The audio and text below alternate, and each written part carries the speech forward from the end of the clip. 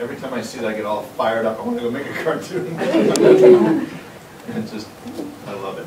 Everything is pushed and exaggerated. It's so crazy. I would never think of some of those things. I just wanted to show you guys this sort of quickness and stuff.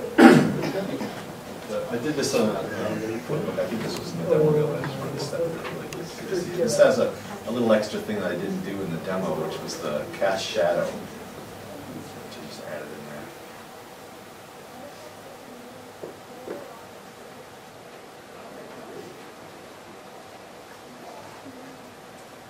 I had a question. Yeah. I noticed under Reel you had Stuart Little. Yeah. From the 90s, the late 90s, is that correct? Something like that. Yeah. When 2D animation temporarily died.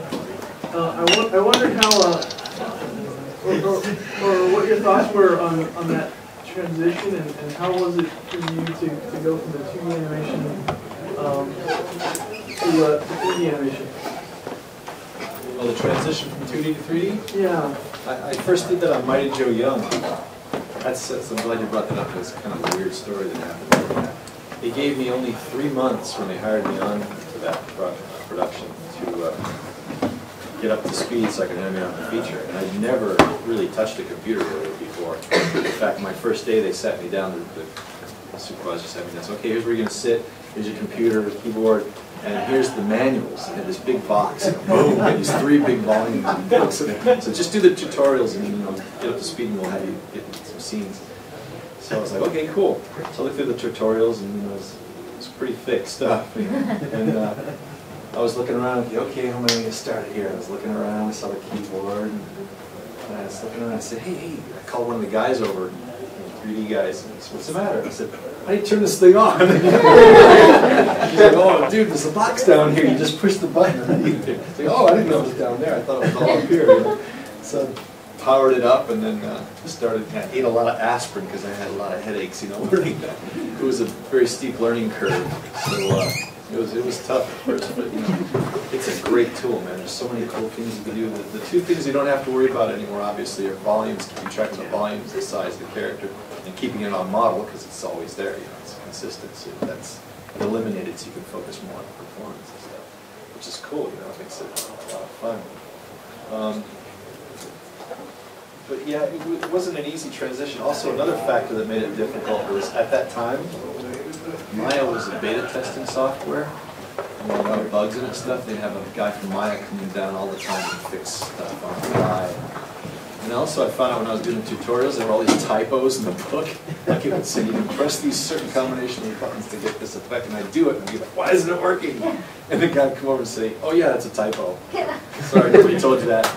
Thanks, where's the aspirin? I was going nuts trying to learn it in 3 months. A week complain. Yeah, a little stressful, yeah. Now I hear there's a lot of cool plugins that you can use to make it a lot easier than what it was back then. So is your process, your thought process for animation in 2D different than your thought process for 3D animation? No, not at all. It's exactly the same. I try to apply as much as I can from doing 2D because it really helps, you know, like thumbnail sketches. Like I was just going to do a live demo here of, I've got a dialogue scene here. I wanted to show you guys how I would approach it. You know, I do basically the same thing in CG. I would just block it out with poses. First I thumbnail, listen to the soundtrack, and then do some thumbnail sketches to get some ideas down on paper, and mess with those a little bit, and then go and start posing things out. You know, in 2D you just draw the poses, but in CG I put it on step frame, and then just get these certain poses at certain points in the scene where I want to be, and then start throwing in breakdown poses off of those. Keep it all in step as long as I could, and then when I got to a point where it was getting to more refined in-betweens, I try not to let the computer do a lot of the in-between as much as possible. I try to keep as much control over it as possible, because then it kind of gets floaty, and the mathematics take over, and it averages things out. I mean, you can go in the graph editor. The graph editor is your friend. You can go in and tweak the curves and, you know, mess with things, and it's really cool, I think. You know, it's a really neat tool. Personally, I love 2D more, only because when I got into the business, I always loved to draw, so that's why I leaned towards that. And I've been lucky. I'm still doing stuff, freelance scenes on paper. We get to flip the paper and still do the drawings. It's kind of rare, you know, nowadays to do it on paper. Everybody wants it on the Cintiq and the Flash. So I'm pretty fortunate that way. I'm just gonna. Please feel free. I mean, this is very, very casual. If you guys have any questions about what's going on or what I'm doing here, just type up and let me know. What I'm going to do is just throw in this real rough sketch of this character. What I've done here is I threw in the model sheet. I should turn off this to show you. I threw in a model sheet under here. And this is a good technique in CG also. I mean, in 2D, what we do is we'll take a Xerox of the character from the model sheet, and whatever pose is kind of close to what we're going to draw it in the scene, and we'll blow it up or reduce it down and try to fit it in kind of the general placement where we're going to start animating, and use that as a reference so we can always keep track of the volumes.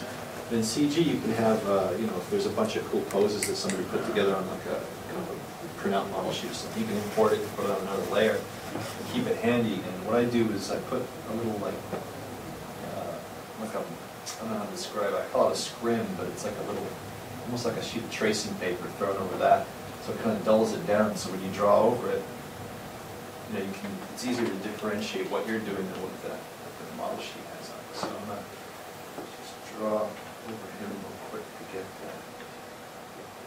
Pretend he's sitting here listening to this other character talk, just so I have a little reference to go by.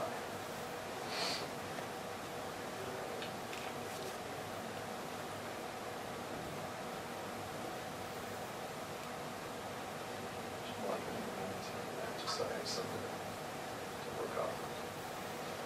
Okay. Now, this model sheet. Oops.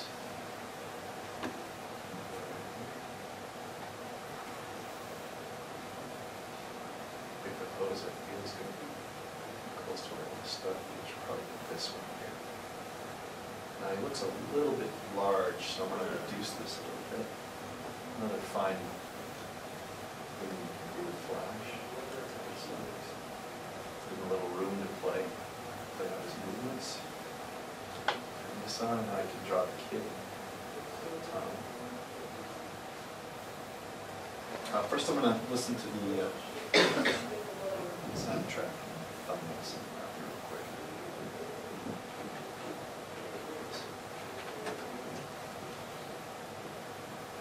Let's give it a listen. Oh, it's too loud.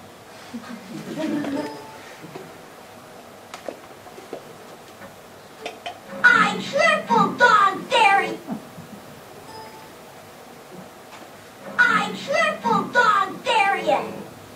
just realized he's saying triple dog to the dog. Not bad, Mike. I triple dog dare you. Okay. Now, this is a stage that a lot of people rush through. They're like, yeah, I know what he's going to do. And I like to listen to it, close my eyes, and try to use your imagination, visualize what you can picture him doing this dialogue. And when I listen to it, I'm trying to listen to certain parts that are emphasized. Like, if you're going to say something like, you, come over here, you can say it so many different ways. Like, I can say, you, come over here. Or you, come over here. Or you, come over here. Or you, come over here. You know, there's so many different ways to say it, and it affects the performance. So I'm trying to listen to the accents. Triple dog dare you. I triple dog dare you. Triple dog dare. I triple dog dare you. If triple dare you. I triple dog dare you. Those are a couple poses that really, or a couple of parts, phrases that stand out. So I'll try to capitalize on those poses. Let's see.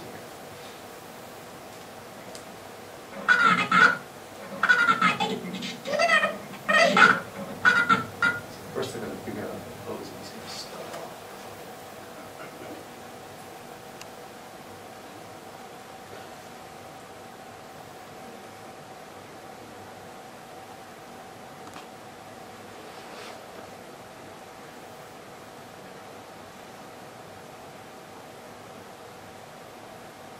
I'm envisioning when he says, a triple dog dare you. He's going to lean forward and do something with his arm to emphasize that. So he's leaning forward. I want to start with him in the opposite pose, like leaning back, because I want a nice change of shape. So I'll have him start like this one. His arms to the side, maybe the hat's cocked like this.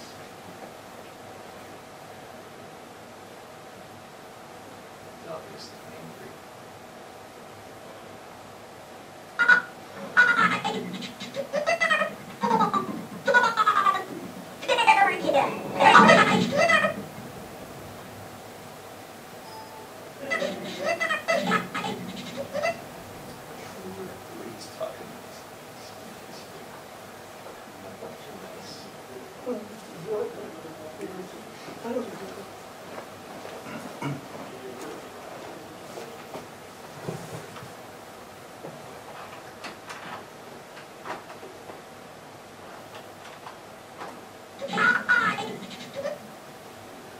This is the start pose.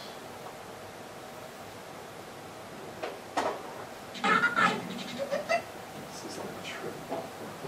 I'm completely closed, no one will.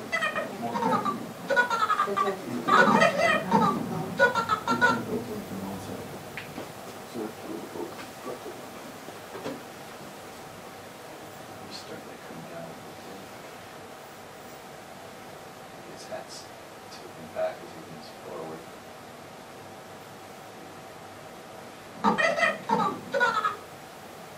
Nice step forward. Anticipates with his hand before he gestures forward.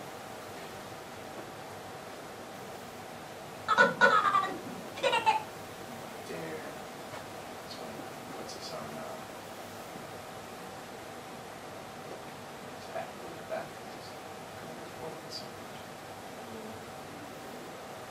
Screaming to him, dare. He's really changed his body shape from the beginning here over here. It's leaning forward, bending his legs. Just little thumbnail scratches, just notes for yourself. You don't have to go fancy. Dog dare you. Yeah, that's where he starts.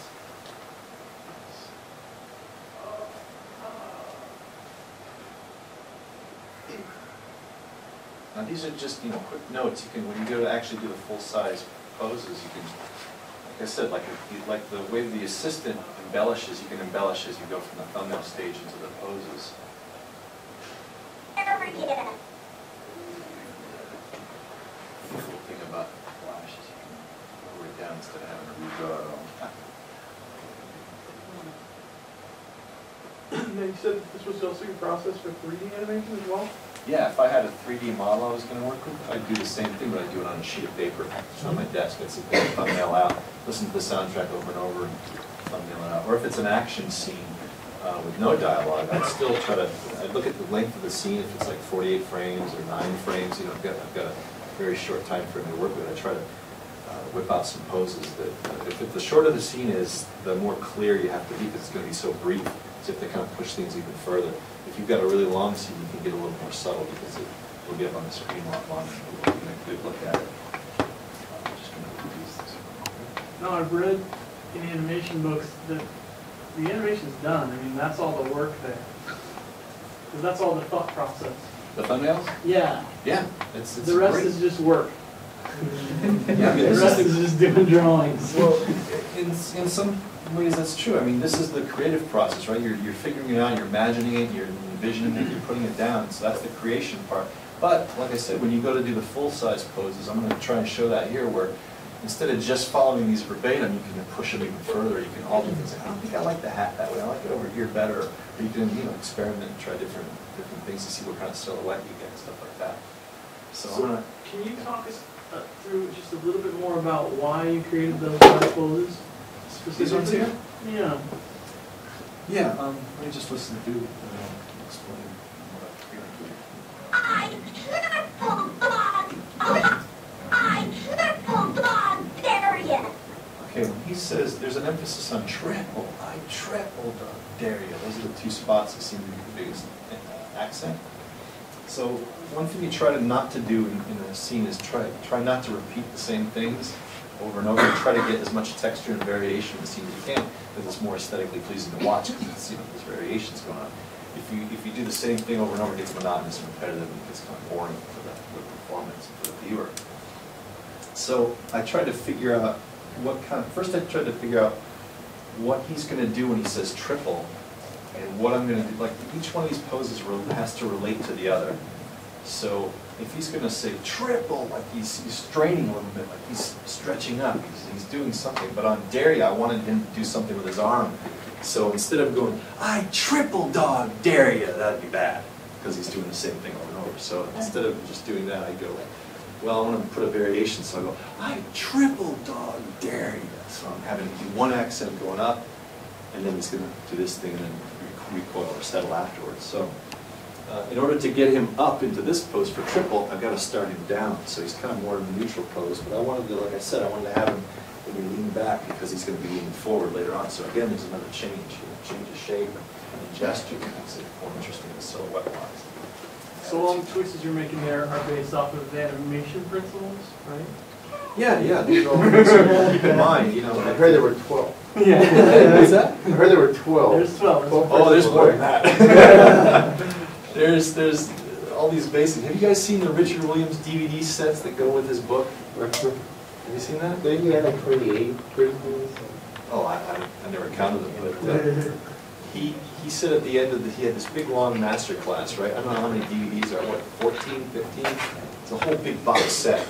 And I watched all of them, and I was like, yeah, this is great, you know, he's covering all the basics. And then he gets to the end, and he says at one of his lectures, his master classes, this gal came up to him and said, oh, Richard, that was fantastic. I really enjoyed your class, and I was just wondering one thing. He goes, what's that? He says, when are you going to get to the advanced stuff? I want to learn the advanced stuff. That's all great, the basics and all. When are you going to get to that? He says, what do you mean? That's it. He says, these are all the basics. And he says, when you take all those basics and put them all together, and it's what you do with it, you know, that makes it advanced. Like I said, you know, like that, you start out with a bouncing ball and you add things. That's what Richard Williams likes to do. He likes to add all these details. But he goes crazy, he goes even further. He adds as much stuff in as he can. To the point where it's almost too much, you know. But he just loves it so much. He loves the process of going in there and adding and changing and fixing and rearranging things. But that's really, you know, how to get to the advanced stuff is, it's all the basics all put together. When I was at Disney, they had these talks during lunchtime, and Mark Penn was one of the supervising animators of Mermaid. He said, we're gonna cover today just the basics, because I'm noticing a lot of you guys don't have all of them in there. And we're like, what? You know, we know the basics. Come on, you're wasting our time. And it was really, really good for him to do that, because there's so many of them. You know, like you said, there's like 15, 28. There's quite a few. that being reminded of all made us wake up and go, wow, yeah, you're right, I don't put enough arcs in there, I don't put enough squash and stretch, or slow ins and slow outs and variation in timing. So all these things, you know, add up to making it look really sweet. I mean, you guys know the Preston Blair book? Yes. Thick one? In the back, there's one page somewhere that says like pointers on animation to remember, and there's like 7 or 8 of them, I think, or maybe 10. But man, if you just use it as like a checklist and go down and see, do I have good clear silhouette? Do I have good squash and stretch? You know, good arcs? All these things overlap, follow through. All these things that he covers. If all that's in there, it looks beautiful. It's just gorgeous. Any film you like, whether it could be CG, 2D, stop motion, anything. I mean, there's stuff in The Incredibles I just think is incredible. There's one scene where Mr. Incredible goes to visit Edna Mode, and he's talking to her about making a new costume. And this scene stands out to me every single. It's beautiful. I don't know who did it. I got to find out. Santosh might know because he knows some Pixar cats up there.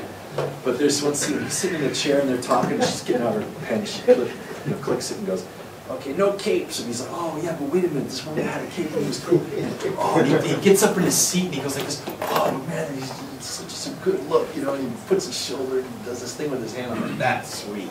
Somebody who's like observing, you know, people at a party talking about stuff. And you observe people how they behave, and you get all these little quirky nuances things. Then he exaggerated it, you know, by really twisting the body. It's just beautiful, nice stuff, man. I just love it. Such a geek. I just so I've got the thumbnails here. Does that answer your question? I'm sorry. Yeah, I'm a total geek. I mean, I just went to Denmark to teach a class over there. A friend of mine has been a teacher over there for years, and he asked me to come over. We had this big talk where the whole school came, and we treated it like an interview. We sat in a couple chairs, and he was talking to me, and he said, "What's the geekiest thing you've ever done as an animator?" And I said, "Oh, that's a good question. I never really thought about it before until he asked that." And I told him, I said, "The geekiest thing I think I've ever done was I would take some Xerox flip that I like got from Fantasia or Pinocchio or something, and I knew that in order to get, because I couldn't afford a pencil test system back then, in order to get a feeling, correct feeling for the timing, I knew that I had to flip those papers at a certain speed to emulate 24 frames per second going by, right? You know, the speed of like the old flip book, where I was doing big sheets. So I said I popped in Pinocchio and watched the video and got it right to the scene of the exact scene I had the pencil test Xerox from. And I'd play it over and over. I get the remote and I get it ready. I'd pause it and then I'd hit play. And when it played, I'd try to flip it at the exact same speed as the video. So I get used to, you know, how fast do I have to do this to emulate 24 frames a second so I don't have to have a pencil test. And he said, "Dude, that is the geekiest thing I've ever heard in my life." I'm like, "Yeah, that's pretty geeky, huh?" But I love it. Did it work? It worked, yeah. Good. In fact, See, that's important. the result of forcing myself to learn that speed, again, I didn't have a pencil test system, right? And on the Chuck Jones stuff with the Coyote, they gave me this, I don't even know how I got the freelance through a friend or something. They said, "Oh, okay, we're going to give you a batch of scenes, and the Coyote, you do them and bring the test back in." So I'm like, I'm flipping it, and I'm flipping it right at the speed. And I'm looking, I go, "Yeah, that looks like it works. Looks like it works. God, I hope it works." So I handed it in. I'm like, "Oh my God, what are they going to say?" They're going to say, "Oh, it's too slow, it's too fast, or you're too lame," or whatever. And I got a phone call, and the guy said, the producer says, "Yeah, Chuck Jones took a look at your test, and he really liked it. He said you really captured the old, Coyote stuff, and he said, can you start Monday?" I'm like, "Oh my God, you know, one of my heroes." And I was like blown away that practicing that helped. You know? So it helped out. It's just one of those things. I did. There's many things I did. A friend of mine went to school together. We would pop in Fantasia with VHS, just to dated. And we would go frame by frame through the entire feature. Any parts that we thought were cool, we're like, "Stop it, go back." And we sit there and see, "Look at that, look what's going on." Oh, dude. It's just crazy. Just really, really getting into it. That goes for anything. I do the same thing with Coraline. I look at Coraline and Oh, yeah, that's gorgeous. That's beautiful. Is that what you wanted to do like 2 years ago? Now, when I'm doing this, I'm noticing it can be a little off balance. I'm just laying in this first pose based over the model sheet just to get the size and that. Forward structure of the area for the back to the front.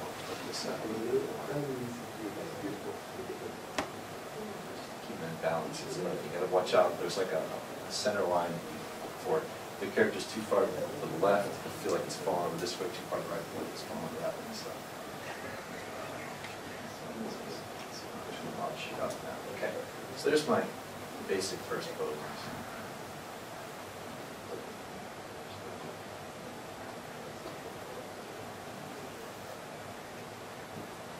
Yeah, I can't do dialogue without audio. Is there something I'm missing here? No, nutcase. Yeah. Check the controller for the projectors, like right behind you. Sometimes it turns on by itself for some reason. Oh man, it's turned up full blast. That's weird. Well, I remember what he said. He says, I tripled on you. So first his mouth is not even open. Actually, he shouldn't even have it open. So he was just like,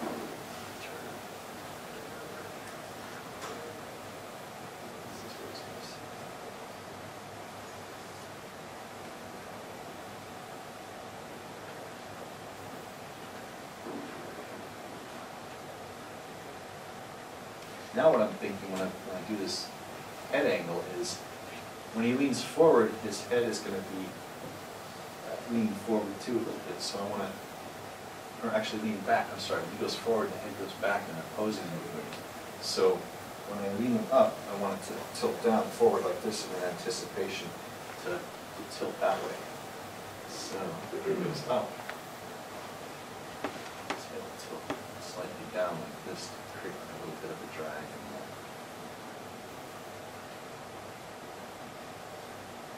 And usually on, if you're doing it on paper, or even in here, I try to write in the dialogue as a reference so I know what I'm doing where.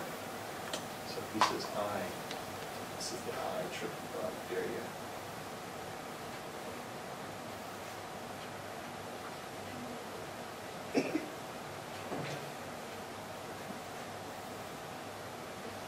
And it'd be nice to have his eyes closed too.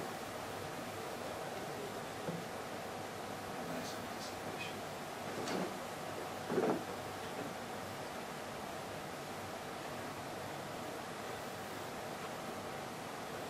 And his skin comes in here. You'd suppose if I quit out of the program, opened it back up, it would reset the audio? Maybe. When you open up the volume, you're supposed to hear like a little ding, ding, ding, ding. Right? Yeah. It's not even doing it on the computer, huh? Yeah, it's not. There's another little speaker icon, the red one, next to that little Spartan shield looking thing, yeah, check that. Right. Sound manager? Reference. That's okay.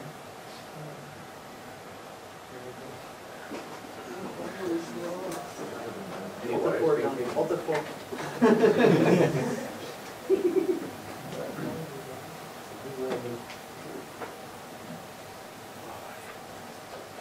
Technicals that come.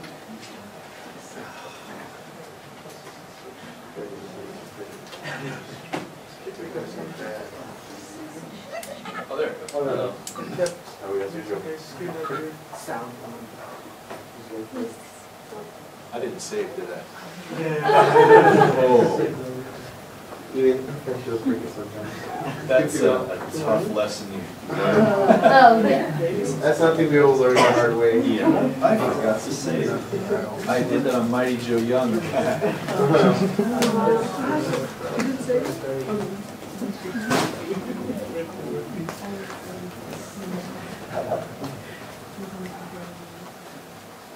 The other thing is going to be that much better the second time. That's it, think positive. Pretty much. Okay. There. try to be like you. Now that I listen to the dialogue, it really sounds like his mouth is much more wider.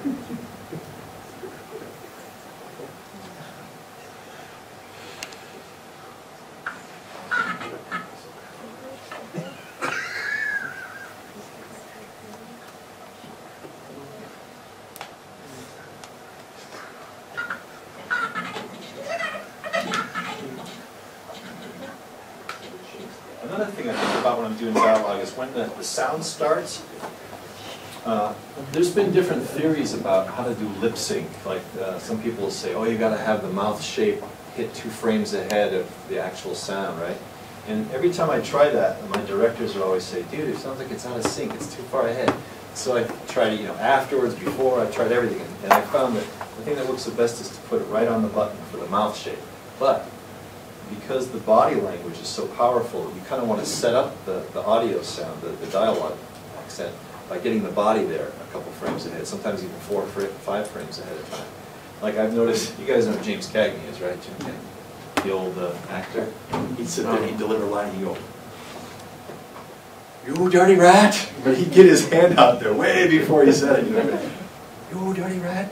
Oh, we're gonna shoot you!" It's just the way he delivers stuff. It's really fun. Make sure he telegraphs lets you know what he's gonna do before he says it. So I want to get him in that just before he hits the trip for the body language.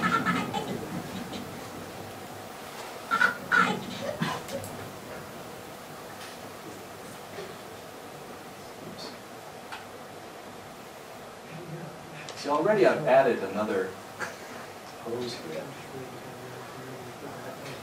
Instead of him getting up here on triple, I've got him up there on I.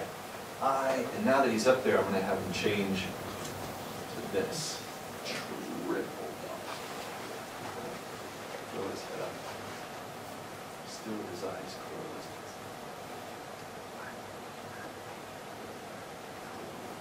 This is where he's acting a little askew as his head goes back in anticipation.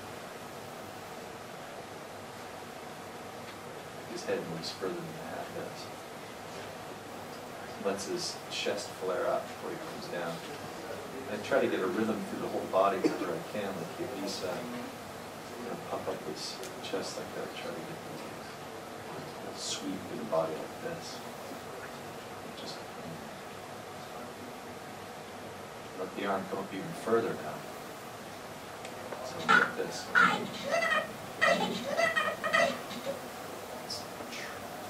Trip. First one.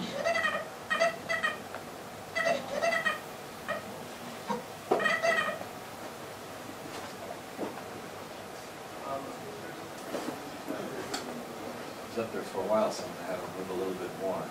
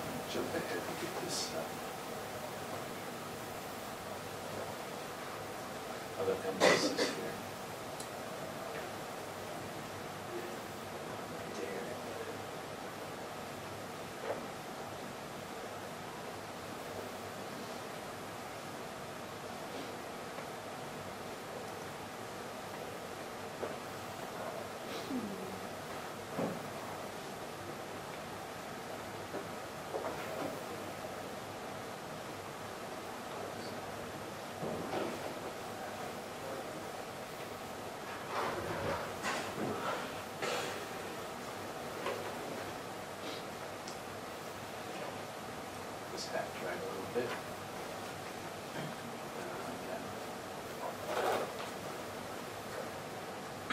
I tripled on Darius.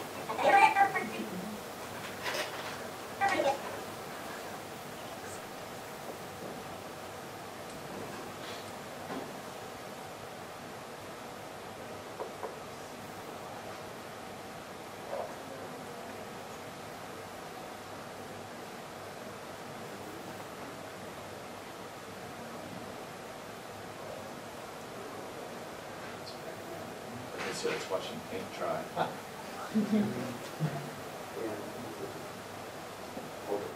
Here I'll even push his butt back as he comes down more. Even more change. Just throw it in.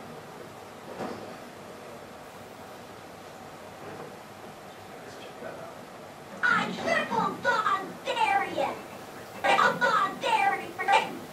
Now, this is pretty big, so I'm gonna give it a flash here. Instead of redrawing it, there it is. On Darius. It's pretty big too. Just drawing that long.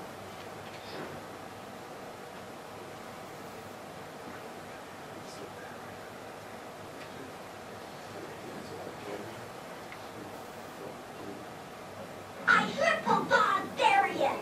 I tripled on Darius. I don't want to follow through if he does the first part there.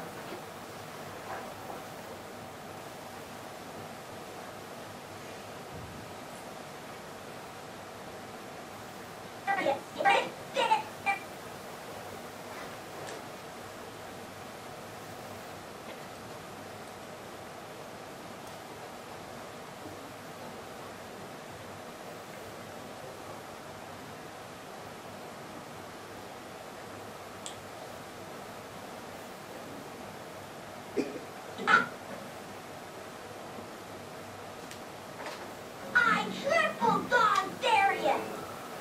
I tripled on Darius.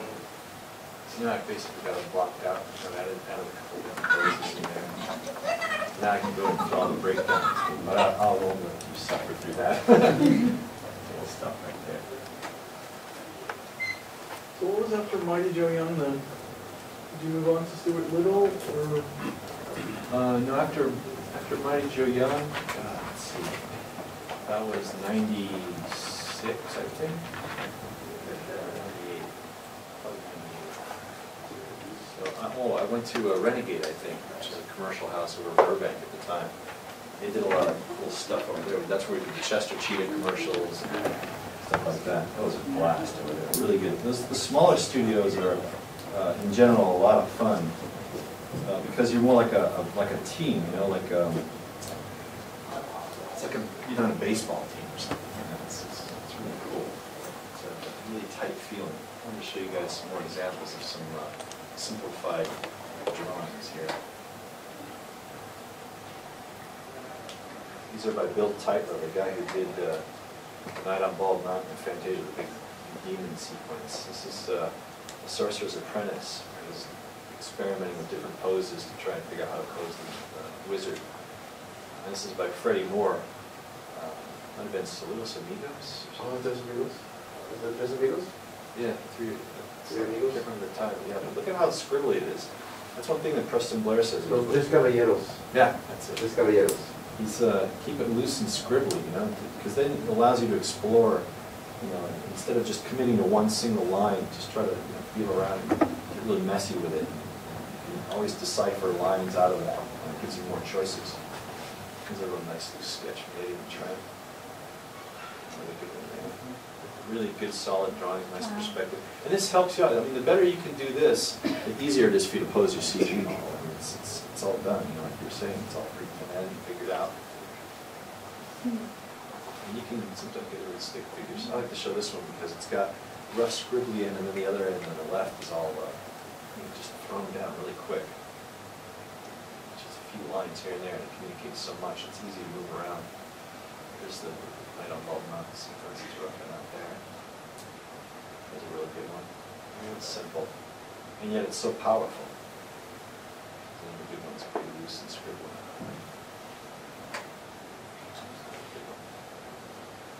It's like they're doing studies. How it goes up the foot to get the right silhouette structure.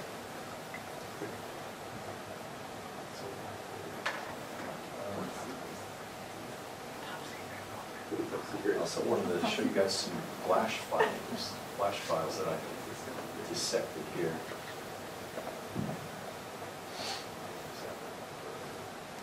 Here it is. Now this one is something I did with another AI class, where I animated just this body movement.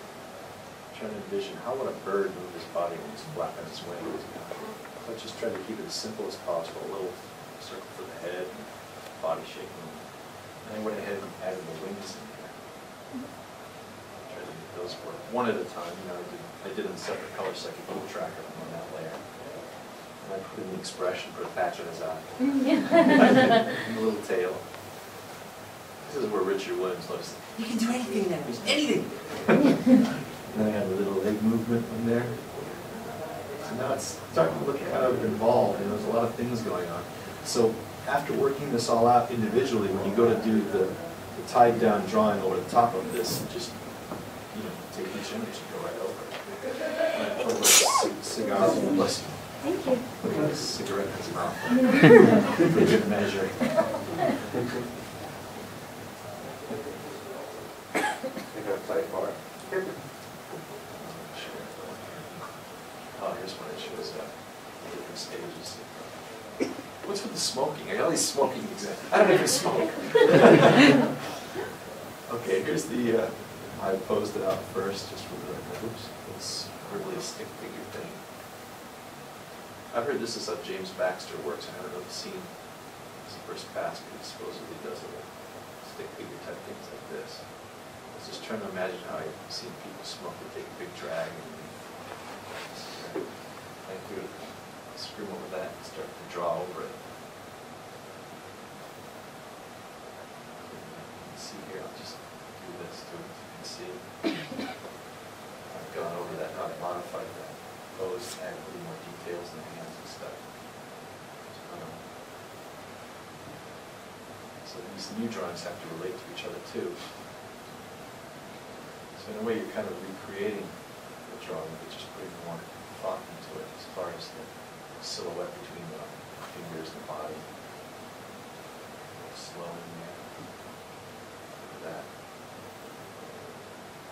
Grabs it. That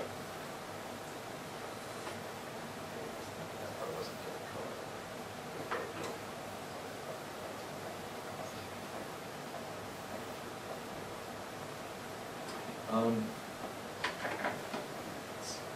Here's a good example of, Eric Goldberg talks about this quite a bit. He says that when the real important drawings or poses in any scene are the breakdown poses. So just to show you how varied these things can be, I went and did a whole bunch of different levels, different examples of how to break down from this pose to that pose, right? Just a little change in expression. So there's so many different ways to get there. So I tried different ones to illustrate to the students just how many different ways you can do this. And it makes a big difference in the feel of it. There's one way, another one. Back. Another.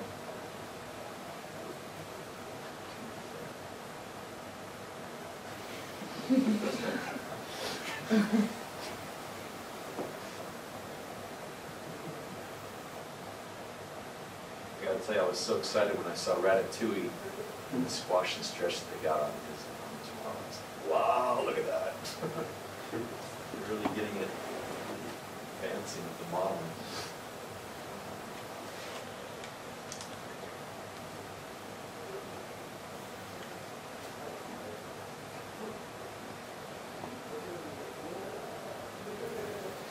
This one comes all the way down and it comes up all the way. Totally twist the head to get down here.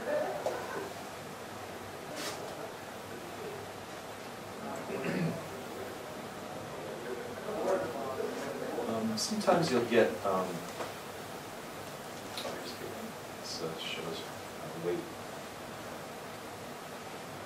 All the stick figures.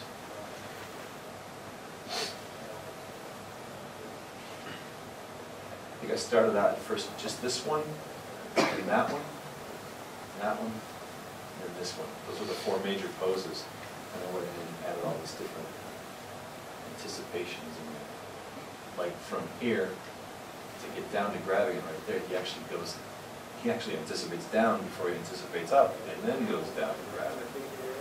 Then anticipates down again, and then lets the lower body lead the way, and then the arms drag. And then there's a little twist of the arms, which I noticed in like the Olympics they do that. It's big heavyweight arms. It's up, and then it settles down on his chest. And from there, they pause for a bit, anticipate down, and then do the final push up. And set it right there. It's so easy to figure this stuff out. Here's something that's straight ahead. It shows how much fluidity you can get without even posing it. You just go straight ahead and animate it. You get some pretty nice effects with action. In general, we use pose to pose for acting, because you want to get certain expressions and gestures, but in straight ahead, use it more for action, like running, jumping, dancing. It's perfect. It's just a quick example.